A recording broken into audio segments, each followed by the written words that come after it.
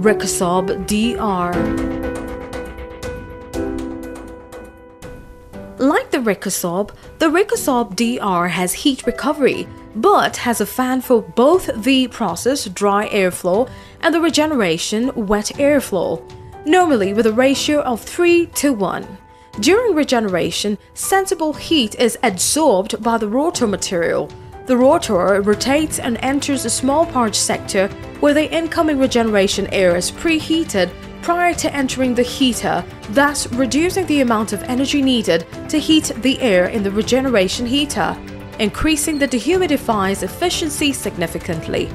This purge sector also acts as a cooling zone, allowing for the cooling of the rotor as the regeneration air passes through it, absorbing some of the heat in the rotor and leading to a dry air at a lower temperature and lower dew point.